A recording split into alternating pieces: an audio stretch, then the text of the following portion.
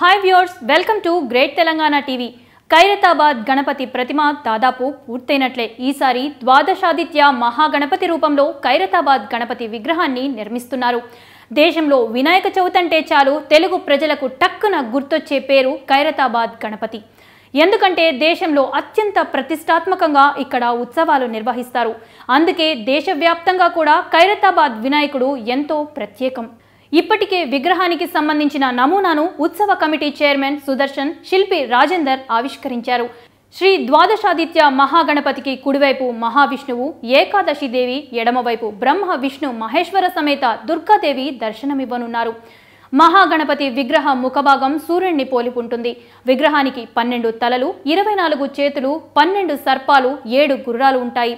విఘ్నేశ్వరుడికి కుడి ఎడమ భాగాల్లో సిద్ధికుంజికాదేవి, దత్తాత్రేయ విగ్రహాలు ఏర్పాటు చేస్తామన్నారు. ఈ విగ్రహాలన్నీ 16 అడుగుల పొడవుతో నిర్మించనున్నారు.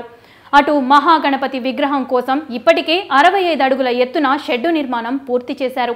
విగ్రహాన్ని రూపొందించే పనిలో కళాకారులు నిమగ్నమయ్యున్నారు. విగ్రహం తయారీ కోసం వివిధ రాష్ట్రాల నుంచి 150 మంది కళాకారులు రాత్రింబవళ్లు శ్రమిస్తున్నారు. తయారీ పనులు నిరంతరాయంగా కొనసాగుతున్నాయి. తయారు చేసేవారు కూడా ఎంతో నిష్ఠగా ఉంటూ భక్తి శ్రద్ధలతో విగ్రహాన్ని రూపొందిస్తున్నారు. సిద్ధాంతుల సూచనల ప్రకారమే ఈసారి సూర్యుడి ముఖాన్ని పోలిన విధంగా మహాగణపతిని రూపకల్పన చేస్తామని శిల్పి రాజేందర్ తెలిపారు.